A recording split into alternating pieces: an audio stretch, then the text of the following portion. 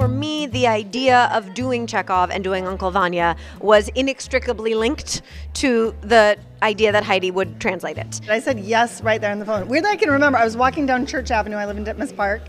And I took the call, and she asked me, and I was like, absolutely, which is not usually how I make decisions. I'm a Libra. I usually and I was like, clearly I'm meant to do this. I have this long history with Russian plays and lived there and worked as a journalist. I have a long history with Lila.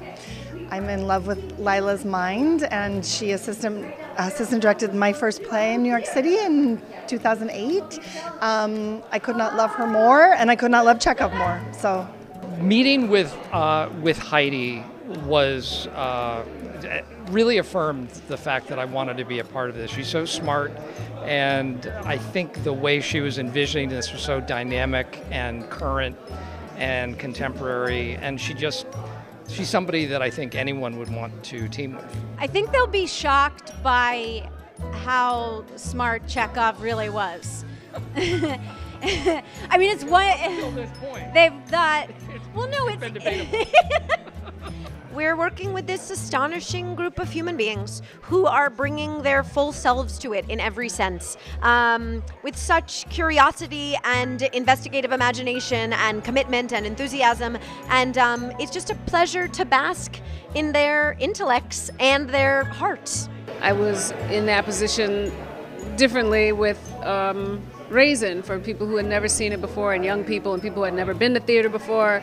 And then to bring Carmen Jones back to New York, first time since it was done originally.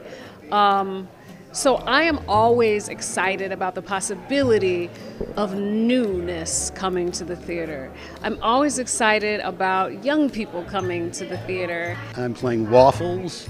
I played the part in college when I was 19 and knew nothing. I mean, I'm completely new to Chekhov. I'm 18, so like I never even had like a drama class where we studied this. Waffles in the original is described as playing the guitar. There's a guitar on the set, and he plays it. And I didn't then, and I still don't, but I'm playing the concertina, and he's playing the violin, and we're making some nice music together. We're a little musical duo. Yeah, we have some fun stuff to do. I'm curious about Chekhov. I don't know that I always connect. I think that as I'm getting older, certain things are hitting in a different way. And I had a moment when we did a read-through of an earlier version of this translation where emotionally things landed in a very effective place for me, in a very different place.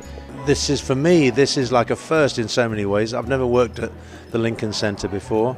I've never worked with Lila or Heidi before. There's something thrilling about being in a brand new space. And in a way, it's a brand new play. You know, every translation of a classic is different. I'm playing Uncle Vanya, who manages the estate of his family and has been doing so for many, many, many years. I'm struck by, and I was from the first time I read this translation, and I hadn't read the play in all these years. It's such a modern play. It's modern without being cute about that, but it feels very fresh and very accessible.